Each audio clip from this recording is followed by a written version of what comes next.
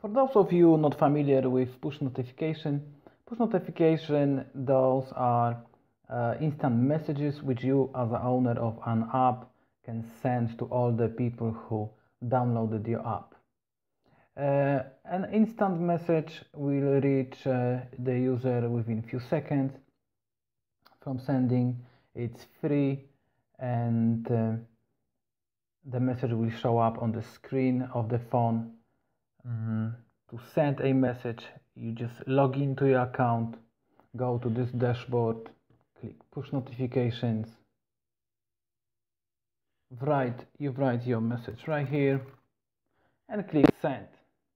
Within few seconds, everyone who downloaded an app will get this. So this could be promotions, some offers, information, emergency messages. This could be as well one way of monetizing app, charge a business owner for sending those kind of offers.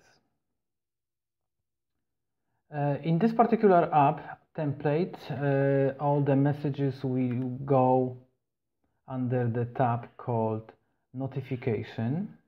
So first they will show up on the screen, and then they will be gathered in this notification tab. If you would like to change the name of this button, simply select tab 4, edit, make sure you're on layout view, click on the tab, navigate to HTML and change just the text.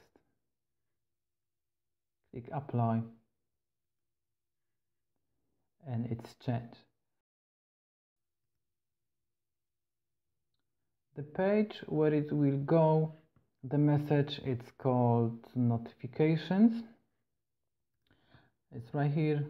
You can click edit, but there is not much you can do about this page apart of changing the background. I wouldn't recommend adding anything else to it.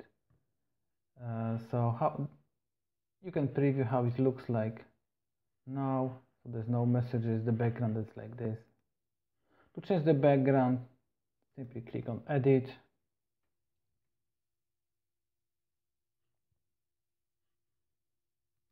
here, select your background choice. You can as well customize the text color. Click right here, apply changes, and done.